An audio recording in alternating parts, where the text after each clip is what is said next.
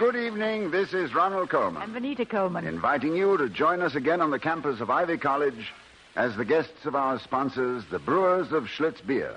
The taste of Schlitz. The taste so many people prefer has made Schlitz Beer first in sales in the USA. If you like good beer, do as millions of people are doing all over the nation. Ask for Schlitz, the most popular beer in history. And now, the Halls of Ivy.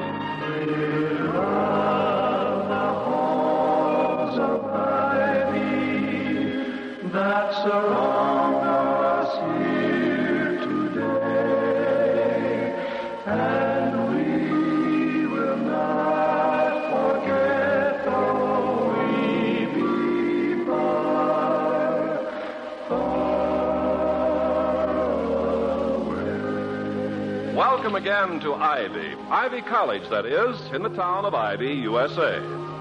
On Halloween, by old tradition, evil spirits are allowed to roam the earth after dark and hold high revel until the stroke of midnight, when the chimes usher in the Christian festival of All Saints. As in most places, the inhabitants of Ivy are not all saints, nor very evil, but a varying blend of the two. On this fine November morning, there's little evidence around the campus of Halloween jinx, high or low, as Victoria Hall returns from her marketing to join her husband, William Todhunter Hall, president of Ivy College. Here, Vicky. Oh, sorry I'm late, but the shops are crowded and the traffic is dreadful. Are you starved? Well, I wouldn't say starved exactly. This sensation I feel in the pit of the stomach I put down to relief at having passed through another Halloween with no bloodshed, no major damage, and no morning after repercussions. As yet. Well, send a message to your tissues. Help is on the way. Lunch in a few minutes. Toddy. Yes? Did you ever know Mr. Wellman's grandfather? No, dear, and I didn't know Abraham Lincoln either. You know what he looked like? Only from contemporary portraits. Tall, lean, sorrowful. No, I didn't mean Lincoln. I meant Grandfather Wellman. Yeah, oh. Did you know what he looked like? Only from the bust of him, which stands, if a bust can stand, which reposes, which sits on the back of its neck, what there is of it, in the foyer of Clarence Wellman Hall. It's red sandstone, which gives him an appearance of blushing deeply. Whether of pride in this college or mortification over Clarence, I have never decided. Did he have a moustache? Let me think. Yes, I believe 3 generations of Wellmans have had a labial adornment. In Grandfather Wellman's day, when the straight razor made shaving a matter of steel nerves and considerable fortitude, many a loving wife never had the privilege, or the shock, as the case may have been, of seeing her husband's complete face. Nudity of the chin. Yes, what I am trying to get at, darling, with almost no success, is this. Now, did he or did he not have a handlebar moustache? Like you always see in pictures of beauty shop quartets singing Sweet Iodine. Not Sweet Iodine, my love. It's Adeline. Oh. Although equally poisonous when rendered by the wrong voices. And it's a barber shop quartet, not beauty shop. Oh, well... female singing groups seem to favor the trio over the quartet. Or probably because being women with an instinct for security, it gives them a 25% smaller risk for discord. Let's start over. Certainly does. Certainly. What was the question? Now, did Mr. Wellman's grandfather have a big soup strainer kind of moustache as worn by the tenor and gay 90s quartets? Oh, no, not the tenor, darling. That was the trademark of the baritone. Oh, the tenor. The tenor invariably has his eyes closed, seeking divine help in remembering the lyrics, I think. In my young days, I was always the bass, of course. Yeah, I know. But did Mr. Wellman's... And a very good one, too, if I may say so. Or I should say, we were quite good. Our rendition of Sweet Adeline, Harvest Moon, and Old Heidelberg is remembered to this day. Day. Ah, what memories. Yes, but did Mr. Wellman's grandfather... Yes, indeed. Georgie Barnes, the baritone. The baritone, superb. Willie Poole, the tenor. Always wanting it a tone lower, of course. Young Bartholomew carrying the air. Off key only in moments of exaltation. Ah, what memories. Old Heidel.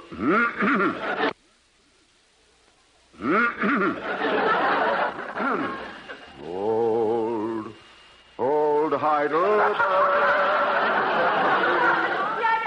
Sure, it was beautiful. What about Mr. Wellman? Avoided him like the plague, darling. Couldn't carry a tune in a hamper. No sex appeal, no quality. Oh, I'm sorry, my darling. Yes. Wellman, of course. Now, what were we... Now, I'll try once more. See, now, did Mr. Wellman's grandfather have a handlebar moustache? No, he did not. He has now. Well, it's possible, I suppose, but inasmuch as he died years ago... And he has a blue nose. Well, it's a nice character touch, I thought, if he's anything like Clarence. Vicky, what are you talking But about? that's what I've been trying to tell you. I was passing by Wellman Hall when a crowd of youngsters came boiling out, and I bumped into Eddie Gray, and he told me of the sabotage, the blasphemy, the sacrilege. So I went in, and there it was. Mr. Wellman's grandfather's bust, moustache and all. Was it bad? It was awful. Or do you think it will wash off? Well, I gave it a little dab with a damp handkerchief, but it'll take a lot of scrubbing. Oh, yes. I forgot to tell you. On the base of the bust, in black paint, Yes. there was written, Prexy loves Wellman. Vicky, a few minutes ago my heart was singing and the sun was shining, and now my left ear has cupped itself around to the telephone over there. Yeah, well, it's all right, darling. Wellman's in Philadelphia visiting his sister, poor girl. Once more my heart is singing and my ear has flopped back. Yes. It's not that I'm against the fine arts, of course, but who could have done it to poor old Grandpa Wellman? Oh, any one of a few hundred students, I should say. After all, last night was Halloween, and you'll often find Oh, that... darling, will you answer that? I must go and fix my hair. Yeah, all right, darling. Remarkable woman, Vicky. Finds out everything. Painting the Wellman bust, eh? Ha ha. Amusing. Prexy loves Wellman. Revolting. Handlebar moustache. Old Heidelberg. Hi, Dr. Holmes. Ah, Mr. Merriweather, come in. And how is the more rational element of the Board of Governors today? In the absence of our chairman, Doctor, I'm convalescing and all is quiet. The other knights of the Round Table have doffed their armor and are resting on their swords. So I took my shield and got the helmet out of there. To pursue your analogy, Mr. Merriweather, am I to understand you visualize Mr. Wellman as King Arthur? Heaven forfend, Sir Lancelot. My knowledge of the Arthurian legends is somewhat sketchy, but I'd be inclined to place dear Clarence somewhere between the jealous King Mark and Sir Mordred of melancholy memory. Well, it's a good thing you don't have the responsibility of casting Tristan and Isolde for the Wagner Festival. I would be more tempted to see Wellman in the part of the sword Excalibur for the pleasure of seeing him thrown into the lake. Say, not so bad for a boy who got straight D's in medieval history. Where's the Lady Guinevere? Up in the North Tower, combing her tresses by her casement window, scanning the horizon to see which sail comes from France, black or white. White if it's me, black if it's Wellman. Right it is. Welcome, Mr. Merriweather. What on earth are you two talking about? About the days of old, When knights were bold, and ships had wooden decks, and warriors bold. fell down the hold. And broke their Yeah, careful, ma'am. sturdy necks. You know, I was exposed to quite a bit of education in my day, but the only times I ever feel that it took is when I'm over here. Well, I'll come over here more often. You can be a visitor cum laude. Thank you. Doctor, I am the bearer of glad tidings. Oh, Did you know that they are at last improving Faculty Row? The street, I mean. good. Well, it's about time. It's bad enough for a college to get into a rut, but for all those ruts to get into a college. Well, perhaps I should say they started excavating yesterday. Today, all is quiet as the grave. In fact, one long grave has been dug, and there she lies. Good heavens, who? Oh, no, ma'am, not that. I mean, one deep trench was scooped out and then abandoned. Oh, but why? Today is not a holiday. Did anyone call the department? All the necessary departments and authorities have been called, and all profess ignorance of any order for street improvements along Faculty Road. Grogan of our campus police reports that the road gang was equipped with all of the usual paraphernalia, including a truck bearing the sign of John Smith Contractor. Grogan further reports that the supervising gravedigger, or I should say excavator, submitted a permit which purported to be an authorization from the Ivy Board of Governors. Signed by whom? By none other than our respected chairman, Clarence Wellman. Well, then what's wrong? Why don't they get on with the job? A, there is no such firm in these parts as the J. Smith Contracting Company. B, the board never authorized the work, such improvement having been constantly opposed by Mr. Wellman himself. C... But the signature? Was it a forgery? Doesn't Grogan recognize the signature? Grogan tells me that he writes twice a year to his half-sister in North Platte, Nebraska, period. Thus, he would not know Mr. Wellman's signature if it bit him, which is unlikely, in the leg. This is very interesting. An anonymous excavation. Well, if this is another Halloween prank... Well, exactly where did all this happen? At which end of Faculty Road did they start digging up? I didn't see it near here. This, I hate to tell you, neither end. Right in the middle. Oh, no. Oh, you don't mean... Oh, no. Yes, ma'am. Plumb smack dab in front of the house of Wellman.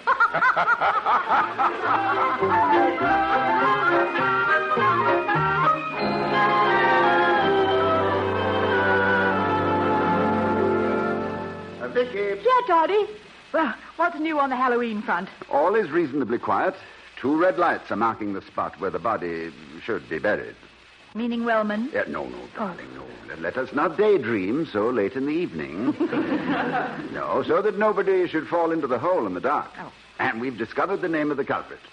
The same one seems to have committed both crimes. And in each case he is, or calls himself, John Smith. An obvious pseudo thing. It's a nom de bust. The thousands of John Smiths. Yes. Yes, as a matter of fact, a young cousin of mine married one. As Mr. and Mrs. John Smith, their honeymoon tour through the motels and resorts of the great Northwest was a series of acute embarrassments. What'd they do, buy a tent? After 10 days, they registered everywhere under the name of Finkelhoff. But it seems to be right at my elbow for once. Hello, Dr. Hall speaking. Thought this might interest you, Doctor. Oh, yes, Mr. Merriweather. Got a telegram here from Wellman in Philadelphia. It says, and I quote, "Have made arrangements through personal connections here for road improvements, Faculty Road, desperately needed, as I have always claimed. Feel sure entire board will approve. Returning tomorrow, Wellman," unquote. Well, that explains everything. Oh, now, Doctor, your college training is sufficiently adequate for you to do your own simple addition. I'm not telling you what 2 and 2 add up to. Pardon me if I appear to end on a preposition on a sour note. Goodbye. What did he say? What did he say? What did he say? He thinks I should be able to add 2 and 2. But in this case, Vicky, it's not that simple. It gets into vulgar fractions. Oh, but darling, if it's anything vulgar, you know you can always tell me. Well, it's like this. Clarence Wellman has made arrangements for the repaving of Faculty Row, after someone had already begun work on it. Now I must find someone who owns a scalpel and a microscope. A scalpel and a microscope? Yes, someone has been reading Clarence's mind.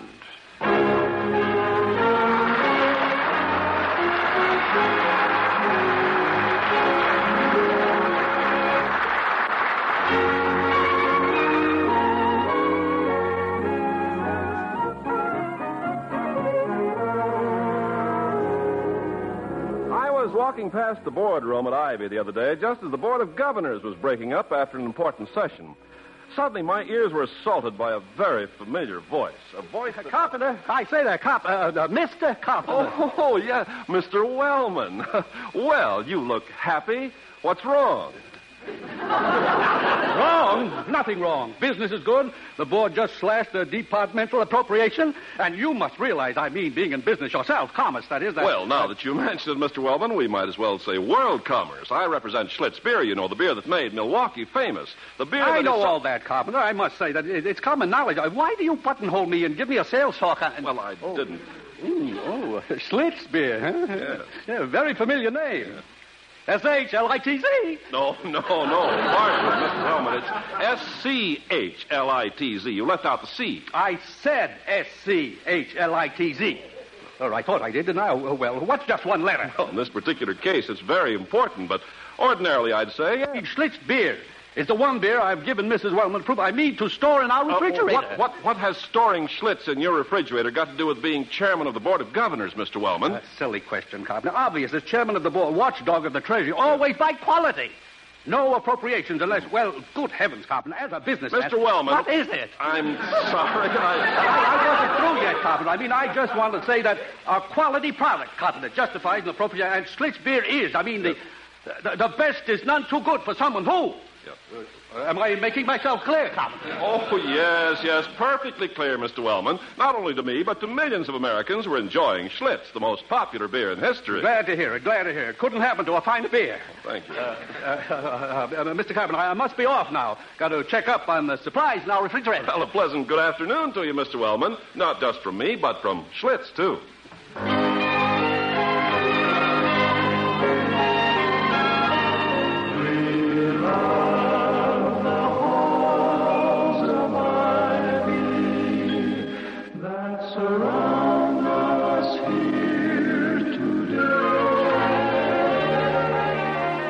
As we return to the halls of Ivy, Dr. Hall arrives home a little late from a busy afternoon to find his wife, Victoria, curious to hear the latest bulletins. Darling, come in and shut the door and sit here by the fire. And now, tell me about the ditch and the bust. The ditch and the... Oh, yes. You mean the Halloween business? Yes. Well, I've been almost too busy to consider it, really. Well, I can't see that you're responsible for it anyway, unless there's a student back of it. On the other hand, I don't think you're quite immune. I don't see how we can sit here inert and inept, or am I being inane? On the contrary, darling, you are being extremely ane. I flatter myself that I am both ert and ept, if not wholly immune. And in staunchly defending the neglected positive, I am not only pertinent, but sipid. However, there does seem to be a student involved. What, a John Smith? Strangely enough, we have two at Ivy, it seems. It rather points to a third-year student, a John Smith, Jr. He has asked to see me and is coming over. Toddy, what about Wellman's message? Surely he couldn't make use of his position as chairman of the Board of Governors to give out contracts. Oh, I prefer not to think so. I think Merriweather jumped to some sinister conclusion, but we'll know all about it tomorrow when... Well, that'll be young Smith, no doubt. Thank you, Vicky, if you'll show him in. Yeah, I will. And if he says his name's Finkelhoff, I'll scream. How do you do, Mrs. Hall? I'm John Smith. Well, John Smith, come in. Dr. Hall is waiting for you. Thank you. Ah, Smith, glad to see you. Take a seat. Forgive me, Dr. Hall, if I impinge on your valuable time. No impingement, I assure you. I think Dr. Hall likes all his students to pinge occasionally. I hope I'm being prudent. I beg your pardon, Mrs. Hall? It's all right, Smith. Mrs. Hall is brushing up on her neglected positives and is inclined to get a little... you wanted to see me? Yes, I did. Dr. Hall, it has been well said that an idle tongue is the offspring of an empty mind. Yes. And that the prattle of fools is as the sound of an ill-tuned cymbal. Well, I don't for the moment recognize... It is a lamentable, although no doubt natural, corollary of the world's situation today, Dr. Hall, that your valuable time and mine should have to be wasted by the foolish pranks of adolescence. It has been brought to my attention that certain members of the student body are laboring under the delusion that I am guilty of decorating works of art with facial adornment and in indulging in sabotage along Faculty Row. Well, your assurance, Mr. Smith, that you had nothing to do with such foolishness is good enough. And I appreciate your coming to see me. How long have you been at Ivy? I am commencing my 3rd year, Dr. Hall. And may I say that in spite of certain elements here that are to be deplored, I regard Ivy College not only as my alma mater, but as ne plus ultra. Ne plus... Latin. Meaning, of course, nothing finer. And what are you majoring in, Smith? Latin. Naturally. And I am applying myself to courses in political economy and in public speaking. Well, you should study some of my husband's speeches. Oh, I do, Mrs. Hall. All of them. May I say that I pattern my phraseology and diction along the lines of Dr. Hall? Well, you're doing fine, John. I would like to add, Mrs. Hall, that I regard him as my... Ne plus ultra? Precisely. Yes, thank you. But to return to the subject under first discussion, Smith. Now, have you any light to throw on this Halloween matter? Do you know who did it? How did your name become mixed up in it? Are you or have you ever been a member Darling, the Fifth Amendment. Oh, yes.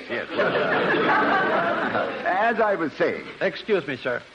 My father has been visiting me here, and I know he wants to meet you. I believe he might throw more light on this mystery than anyone. I think it would be well if you talked with him. By all means, I shall be happy to meet him. Then I will take my leave. Mrs. Hall, good day. Good day. Yeah, and thank you for coming. Oh, before you go, that quotation, the prattle of fools is as an ill-tuned cymbal. Yes. Very good. I can't quite place the authorship. My own, Dr. Hall. Oh. Very good indeed. Except for the ill-tuned cymbal. I borrowed that from Sir Francis Bacon. Good night. Good night. Good night.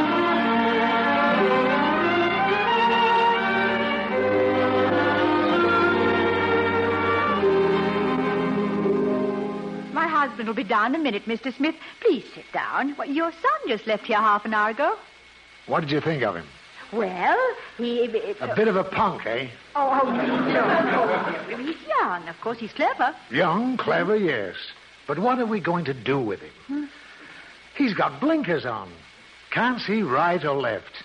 How can you judge if you only see straight ahead? Might as well be a horse. Dr. Hall, I believe. Smith, I'm glad to see you. I heard your last remark, and I agree. It's only by seeing on all sides that one is enabled to evaluate what's ahead. That's right. That's why Junior doesn't laugh. No sense of fun. Took him on a roller coaster when he was a kid, and he kept asking questions about centrifugal force. Well, I think with a little help and guidance, Ivy can broaden his view. That's why I sent him here. But we don't claim to work miracles. Science has yet to succeed in isolating the germ of humor. I personally believe that lacking the ability to create humor, the next best thing is to cultivate an appreciation of it, which I think is largely a matter of acquiring a sense of proportion. I've no doubt that when and if your son learns that dignity without humor is pomposity, he might relax a bit. We don't train students to be circus clowns, Mr. Smith, but we do believe that a man who cannot smile is not fully educated. Well, that sounds like good sense. I don't expect you to teach him to go around with loaded cigars, cackling like a maniac, but he's pretty stuffy. He's a good boy, honest, loyal. Oh, yes, his loyalty to Ivy is unquestioned. And he refused to give away the practical joker of last night's escapade, although I felt sure he knew who it was. That's right, Doctor. He did. Well, do you know who caused all the trouble? I do, ma'am. Well, can you tell us who did it? I did. You did? You did. Mrs. Hall, last night was Halloween. Years ago, when other kids were going around tearing up the town, Junior was up in his room, reading. Well, I arrived here yesterday to see the boy, of course, but I looked up my old friend Wellman, out of town. Then Jackson in biology, down with the flu. So I went around town with Junior. Saw a couple of youngsters hanging a cap and gown on old Bradford's TV antenna. Junior disapproved. Another bunch of kids were, well, I won't give him away in front of the doctor here. But Junior disapproved. Just then we were passing Wellman Hall, and there was the bust of old Grandpa, looking as smug as ever. And, well, I couldn't resist it. You know the rest. Yes, but carving up Faculty Row, did you? I'm the John Smith Contracting Company of Philadelphia, Dr. Hall.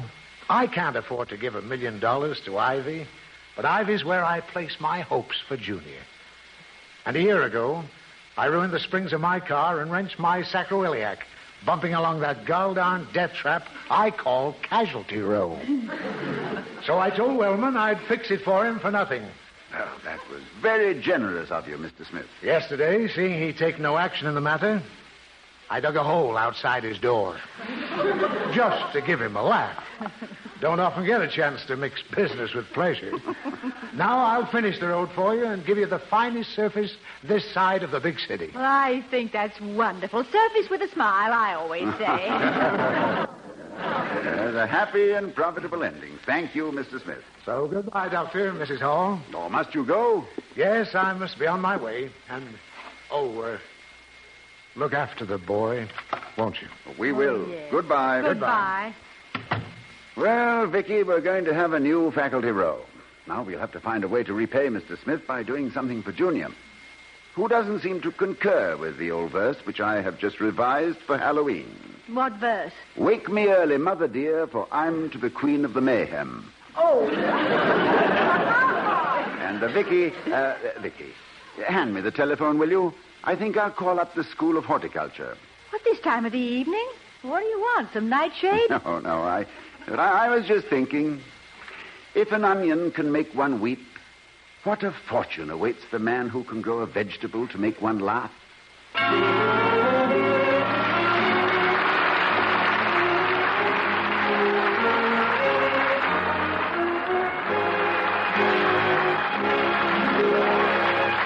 The Halls of Ivy, starring Mr. and Mrs. Ronald Coleman, has been presented by Schlitz, the beer that made Milwaukee famous. The taste of Schlitz, the taste so many people prefer, has made Schlitz beer first in sales in the USA. Why don't you, too, enjoy the most popular beer in history? Next time, every time, ask for Schlitz beer. Now, here again are Mr. and Mrs. Ronald Coleman. Good night, everybody. Good night from all of us. And from our sponsor, the Joseph Schlitz Brewing Company of Milwaukee, Wisconsin, and its thousands of friendly dealers throughout the nation. Good night. Good night.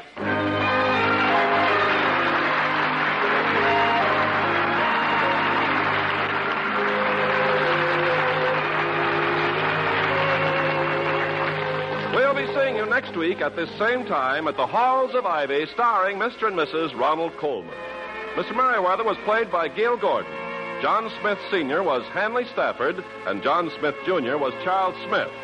Tonight's script was written by Ronald Coleman and Don Quinn. Music was composed and conducted by Henry Russell. The Halls of Ivy was created by Don Quinn, directed by Nat Wolf, and presented by the Joseph Schlitz Brewing Company of Milwaukee, Wisconsin. We invite you to enjoy on television the Schlitz Playhouse of Stars with Helen Hayes, Margaret Sullivan, Walter Hampton, and more of the brightest names of Hollywood and Broadway. See your newspaper for time and channel. Ken Carpenter speaking. Oh, we